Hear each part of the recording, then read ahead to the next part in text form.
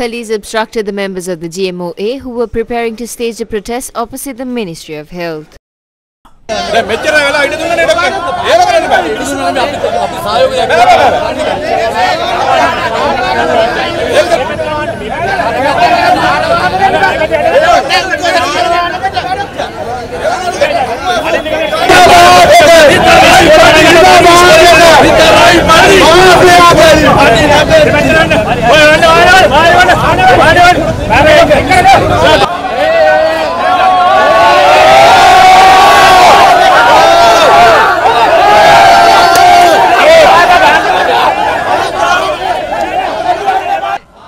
Later, the group protested on one side of the main road.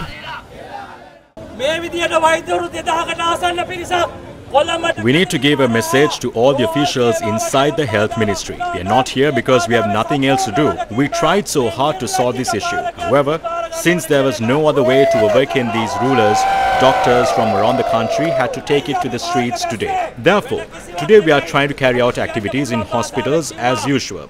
But if there is any disruption to the hospital service due to over 2,000 doctors having to come to Colombo, we must remind you that these shameless administrators should take full responsibility for that disruption. Why are we here today? We try to make our issues clear. We try to make our issue clear. We tried talking to parties of the government and opposition. But since no one seemed to pay attention to this, we are here today to ensure that justice is served.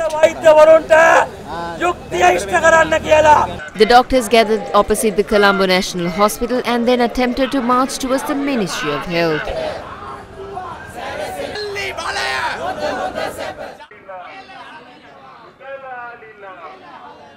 However, they were obstructed opposite the emergency treatment unit of the Colombo National Hospital.